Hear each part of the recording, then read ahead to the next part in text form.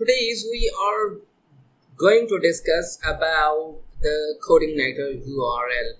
According to the documentations, by default URL in Codeigniter is designed to be search engine and human friendly. We will discuss about it in our letter like this. But for now, this is the controller. We have created this controller in our previous lectures. The controller name is new home, and it extends to base controller. Base controller is also available in the controllers folder. Now we have two methods, index and second method.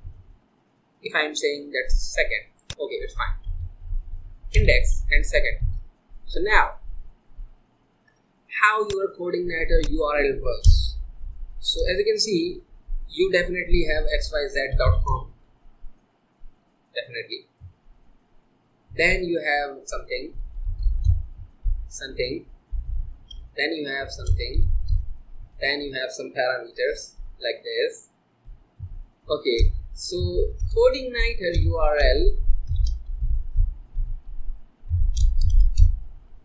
works like this. You always have the domain name, then you have the index.php file, index.php. Then you have the controller, then you have your method, then you have your parameters, okay, or para. How? In this time I have this bad boy, this is my domain name, so this because I'm connected with my local host environment, so this is the domain name, and I have to write the index.php before accessing any controller. So as you can see, if I write the index.php, so it's also working. If I'm saying, wait a few seconds, if I'm saying that public index.php, public index.php, okay, fine.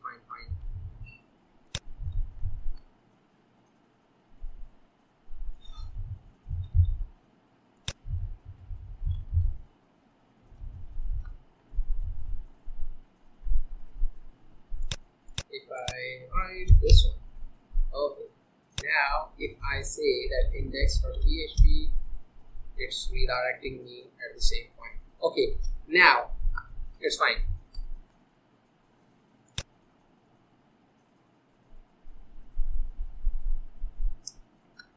Now, as you know, I have index.php. Now your controller goes here.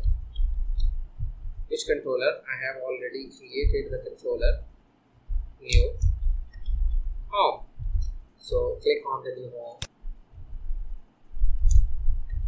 New home. As you can see, it's working fine. Now you have a method. If you want to access your method, you have to provide after your controller method. So as you can see, we have second method in new home controller. So this is the new home controller, and this is the second. Hit the enter button. So now as you can see, it's working second. Now if you accept some parameters,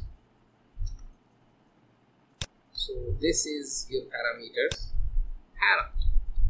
then go to the page, refresh the page, definitely it will give you the error because you are calling the functions but you are not passing the parameters like 1, 2, 3 or xyz. Now as you can see, you are passing the parameters. Now you concatenate this bad boy, go to the page, refresh the page. Now you can see it's fine. You can pass as many as parameter as you want. It should depend on you, but you have your domain name, you have your index.php. In our later lectures, we will remove this index.php by using the .htaccess file, so don't worry about it.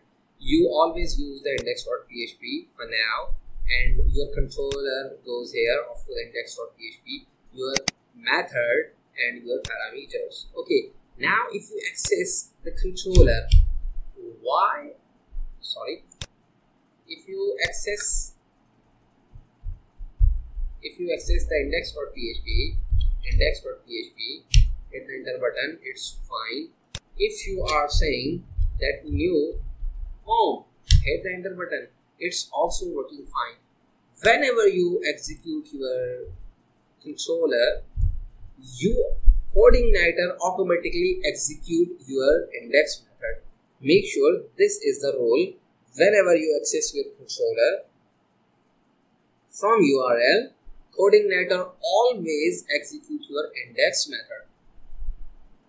So in this way, your Codeigniter URL works. We will discuss about the Codeigniter URLs deeply, that how can you remove the index.php from URL using .htaccess file, and how can you perform your custom routes or routes.